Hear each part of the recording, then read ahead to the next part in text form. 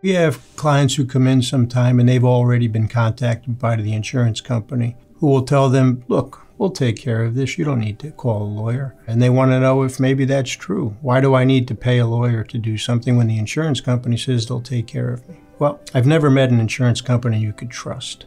And if an insurance company tells you you don't need a lawyer, well, then you really need a lawyer. Can you imagine if you went to a used car lot and were going to buy a used car and you said to the salesman, look, I'd like to have my mechanic look at it. And he says, no, your mechanic doesn't need to look at this. We'll take care of this for you. I'd be very suspicious of any used car salesman that wouldn't let me have a car looked at by my mechanic.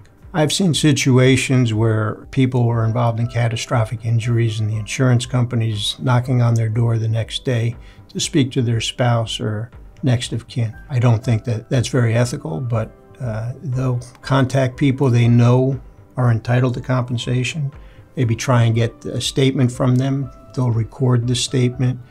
They'll pose questions in a way that are advantageous to their insured versus the person that's injured. So I would tell people, don't talk to the insurance companies, talk to a lawyer.